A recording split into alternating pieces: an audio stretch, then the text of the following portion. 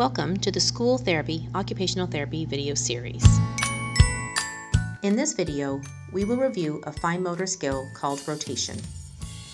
For children to interact with their school and home environment, they must be able to manipulate or move objects within their hands smoothly and quickly. In-hand manipulation is a fine motor skill using the thumb and fingers of one hand to position and move objects within that same hand, and it is a very important part of fine motor development in children. Children struggling with in-hand manipulation skills may often drop objects such as pencils, utensils, or coins, have trouble grasping their pencil, have issues with tying shoelaces, putting on socks independently, or buttoning and doing snaps. There are three types of in-hand manipulation skills: shift, rotation, and translation.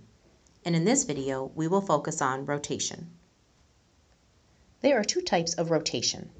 Simple rotation is turning or rolling an object with the pads of the fingers and thumbs, such as when opening a glue stick or a jar. This skill usually develops in children by 2.5 to 3 years of age. Complex rotation is turning an object end over end using thumb and finger movements together, such as when turning a pencil from the lead end to the eraser end. This skill is more advanced and usually develops in children by 6 to 7 years of age. For simple rotation, practice these activities at home or at school. Building puzzles is a great way for your child or student to practice simple rotation, as they have to pick up and turn the puzzle pieces with their fingers. When doing art projects, have your child turn the base of a glue stick, open paint bottles, or place art supplies such as buttons or glitter in jars with lids, so the child has to open the jar. Other functional tasks for simple rotation include using paper clips or push pins, using twist ties on bread bags, using a manual can opener, or using a combination lock for a school locker. For complex rotation, practice these activities at home or at school.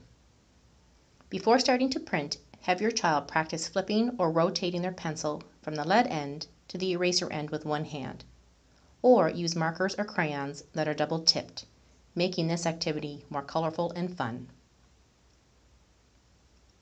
Have your child use cotton swabs and paint to make a picture.